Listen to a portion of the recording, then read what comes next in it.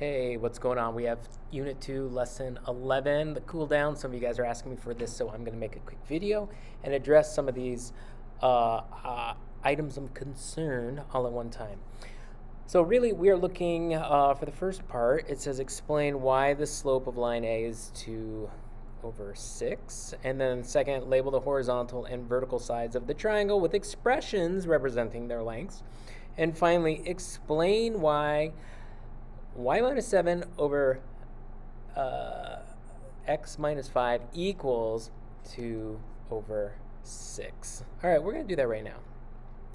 So to address the very first question, it has to do with slope, right? And we can use the variable m to represent slope. And basically, this is just a quotient, and it is the vertical distance over the horizontal distance of this slope triangle here. So by vertical, we're looking at going up and down, and horizontal is side to side. So there is just one point given here. It's 5, 7. There's another point that's labeled, but we don't know the exact coordinates of it. It could represent anything, x and y. So I'm going to pick another point that is on one of these grid lines.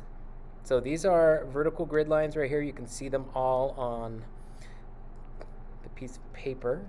Hope you can see these vertical grid lines here. There's a bunch of horizontal grid lines going across, right? Now, I'm concerned with where those orange lines I just drew are going to match up with line A. And I could see that right here, right? So line A goes like this. I can see a point right there where all three lines meet, you know? I see another one right here. And then I see another one right here, actually. So there's really a bunch where the grid lines and the line sort of all intersect. That's what I'm interested in. So let's use this one right here. And all I have to do is draw a slope triangle. And by slope triangle, I mean the slope, the hypotenuse of that triangle is going to be the slope. And then I'm interested in the vertical and horizontal distances connecting the 2 points. So one way to do it is just to go down until I'm on the same horizontal line as this one. And I can just count, right? I mean, this is 2 units. I'm counting 1, 2. And this is 1, 2, 3, 4, 5, 6 units going across the bottom. So if I'm looking at the vertical distance of 2 and the horizontal distance of 6, that's kind of explaining, and that's kind of representing the vertical distance as 2 and the horizontal distance as 6. You didn't have to use that slope triangle. There's a bunch here. As long as you're using a point that's on the line, that's going to be super great. I'm going to just take this, draw a horizontal line over.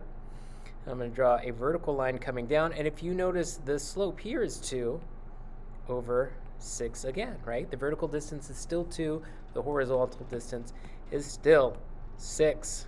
All right, Kohler, what about this point right here and this point up here? Well, let's take a look. I'm going to draw a giant slope triangle coming across the top and then going down.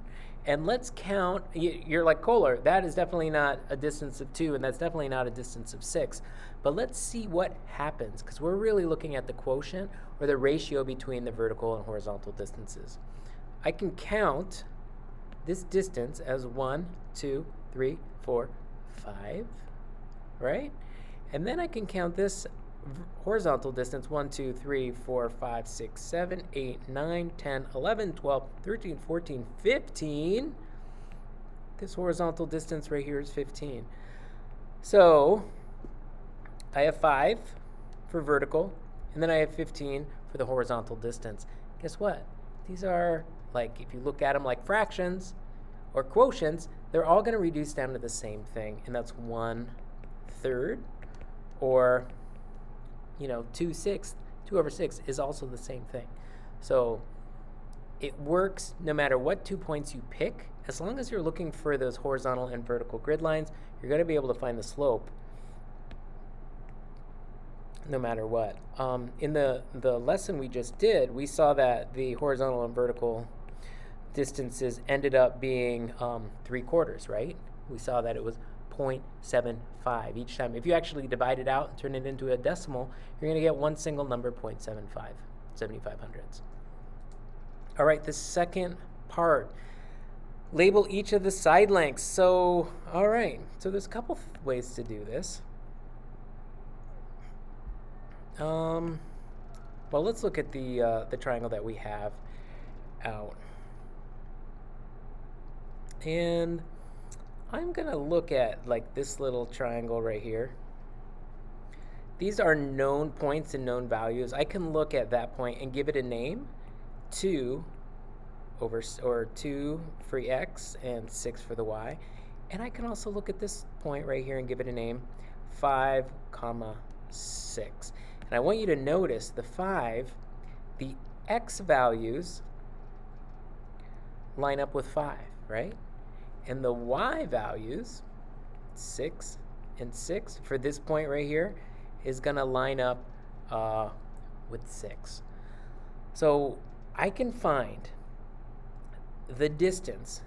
You know, I could just count, right? I know it's already 1 vertical, but all I need to do to figure that out is to take a look at the values that are different, which is 7 and 6, and then subtract them to get 1.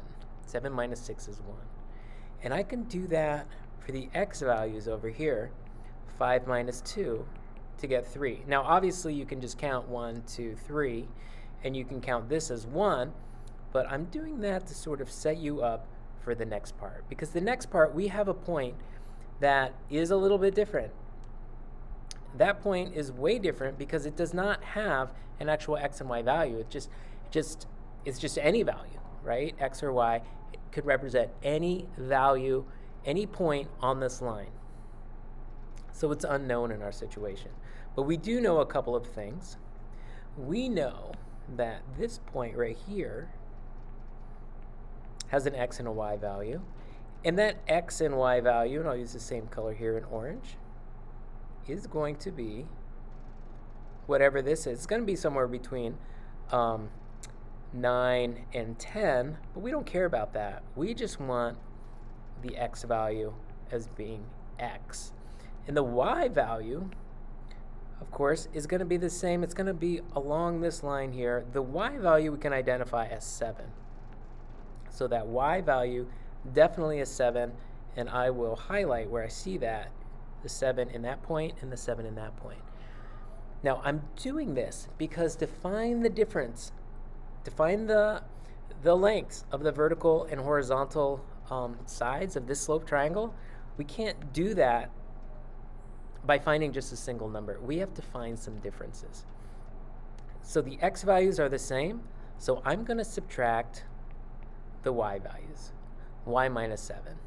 And that's going to give us that distance right there. That long orange line is y. We don't know what it is, but we do know this part of that line is 7. So this is just going to be y represented by y minus 7. Now what about the vertical line? It's the same situation, right? We know that the y values are 7. Those are the same. So what we need to do is just subtract the x values. So the distance between those 2 points are just going to be x minus 5. What, Kohler? What are you talking about? Well, this green line right here, we actually don't know how long that is, right? We actually don't know, but we just call it x. So that green line is x, goes from there to there. But we do know that from here to here is 5. And that's like sort of this part of the green line. And so this part, the unknown part, is just going to be x minus 5. Just like in the other problem, it was 5 minus 2. We don't know what it is, so it's just x minus 5. And this leads us to the last part of the question. It says, explain why x minus 7 over, wait, no, it didn't say that. It said y minus 7 over x minus 5. Why is that equal to 2/6? Well, based on what you know about slope triangles and similar triangles, the slope, or the ratio of the vertical over horizontal height or lengths are going to be the same no matter where those triangles lie on that line. So that is why, that is because they both represent the same slope, which is the vertical distance over the horizontal distance